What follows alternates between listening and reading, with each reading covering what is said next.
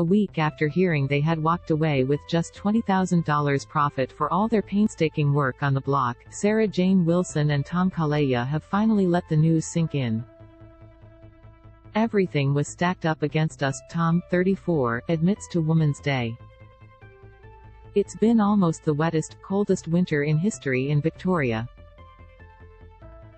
We were suffering material and labor shortages, the real estate market is horrible and interest rates are through the roof. I mean, nothing was looking good for any of us. It sucks we didn't win any money from it, but we've moved on.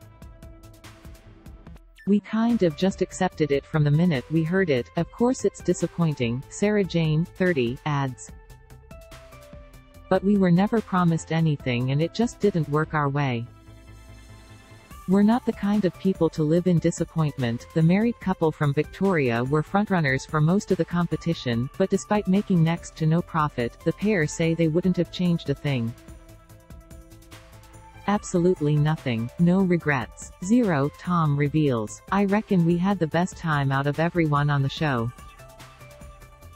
We didn't go there for rubbish," adds Sarah Jane. "We just went there to have a good time, try and build the best house possible to try and better ourselves.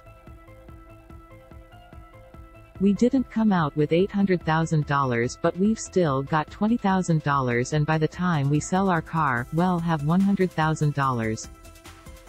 That's not a bad day in the office. They played a game. It's a game at the end of the day." Tom says of winners Omar Slamankel and Osman Oz Abu Malik's millionaire friend Adrian Portelli, who many believe was planted at the auction to drive up the price, allowing the Sydney team to walk away with a record-breaking $1,686,666.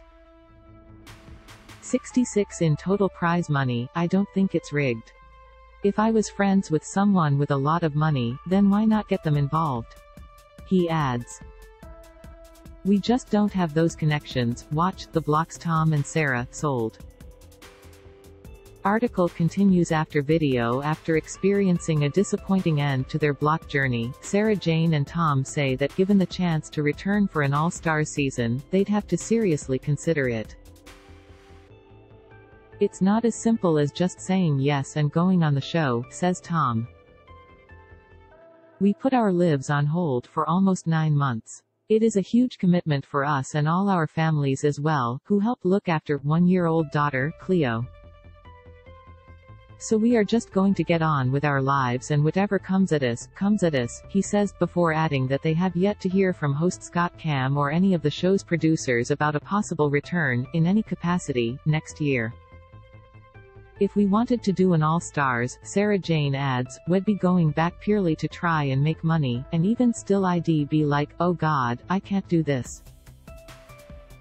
When reminded that they could follow in the footsteps of past contestants Deanne and Darren Jolly, who initially made $10,000 in 2014, only to return a year later and walk away with $935,000 in profit, Tom is horrified. Oh God, he moans. Don't use them as an example, they're divorced.